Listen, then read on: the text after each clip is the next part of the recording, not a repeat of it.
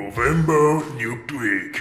Hello artist, that's number 29 on Movember Nuke, and I don't believe it, that's almost the last episode. The next one will be the last, and I'm so happy to share this adventure with you. On the previous episode we're talking about vector blur and vector generator. You were very focused on the vector blur, so now you are talking about the vector generator.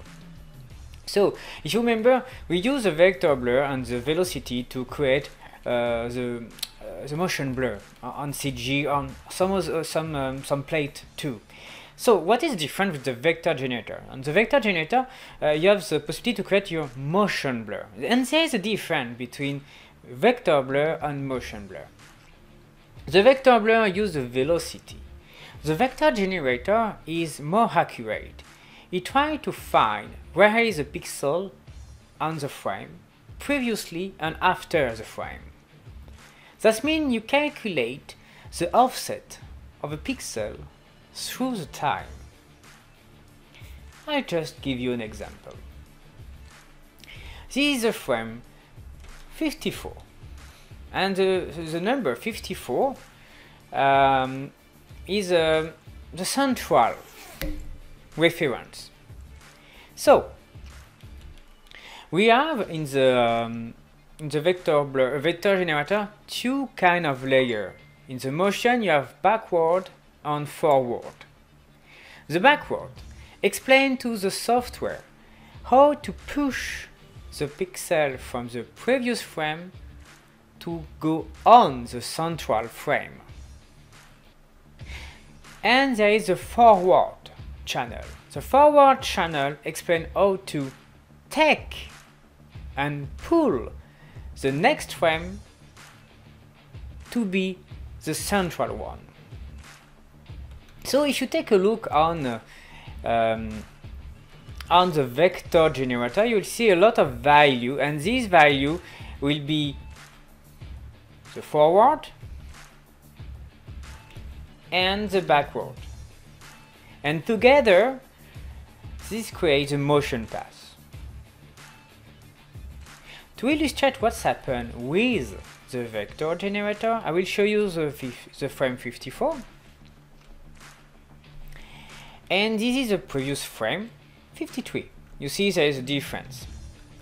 I will copy the motion from the vector generator in an eye distort. So the eye distort will use the backward, that means the channel who explain how to push the previous frame to be equal to the next frame, and I will push the UV scale to 1.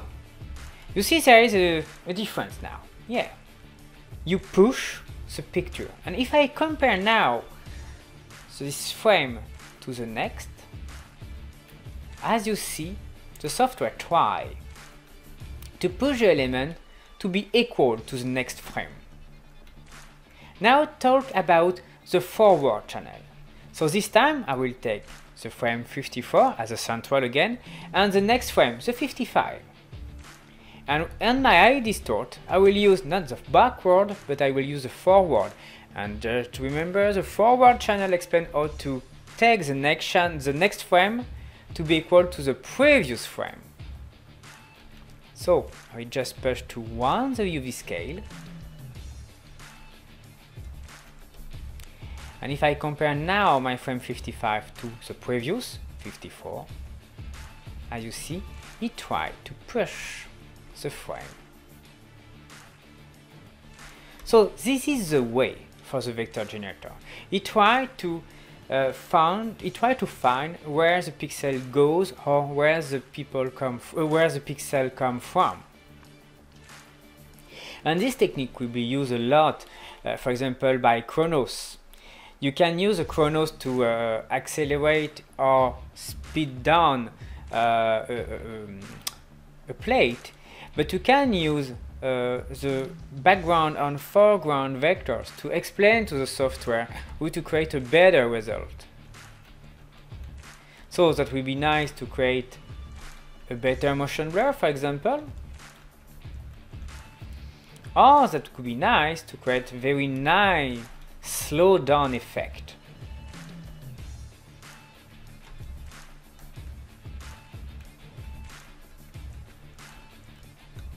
But that's not all, because we use the vector generator for the speed, but you can use it for something else. I will take a plate again. I will just extract two frames, the frame 99 and the frame 120. So there is between these two frames 21 frames. I will use a switch to just put together these two frames as a sequence. So if I go on 99 to 100, as you see, I directly go to the first frame to the second one. And I will use my vector generator. My vector generator will just create a path, motion, and it will try to find where the people go or where the people come, where the pixel come from. So I will have two kinds.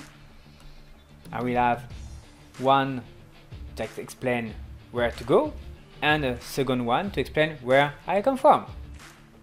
And I will use these two paths with my famous copy, so I will copy the backward and the forward. So after that I will use an ID distort.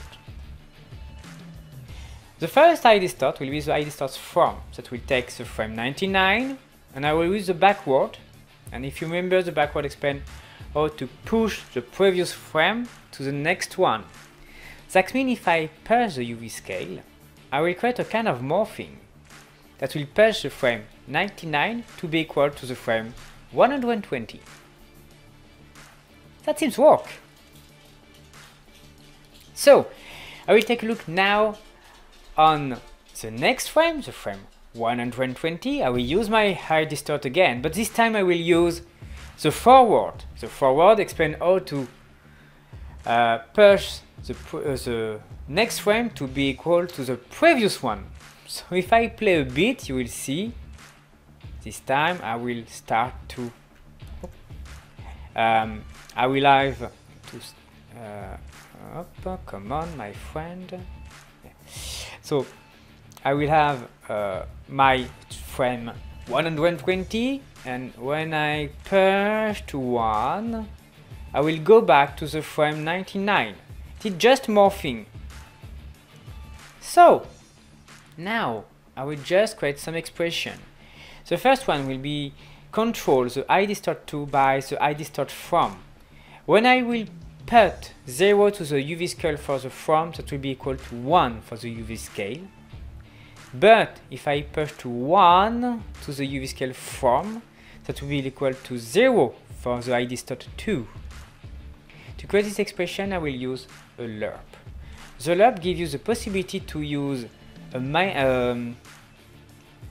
minimum value, a maximum value, and it will create the morphing between the two numbers by the reference 1. And the reference will be the value of the ID distort from. The value of the ID distort from will be 0 to 1, so that means if it will be equal to 0, I gave the values 1, and if I go to the values of 1, that gives us the value of 0. So that explains why when I play with the scale, we see I have the totally inverted effect. And I will just add a dissolve. The dissolve will be controlled by the ID distort from again. When I will push to 1, that will go from 2.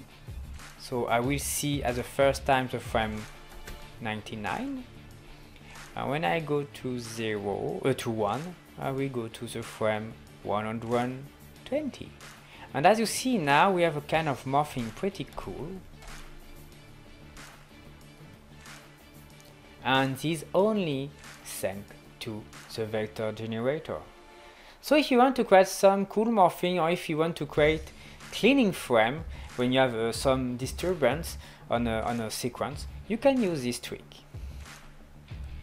So that's all, folks. I hope you appreciate this course. That's really particular this time because we are talking about CG, vector, morphing. Don't forget, this is for the Movember, so if you want to give donation on my Movember page, that will be really appreciated. And I will see you on the next and last episode. So take care of you and see you soon.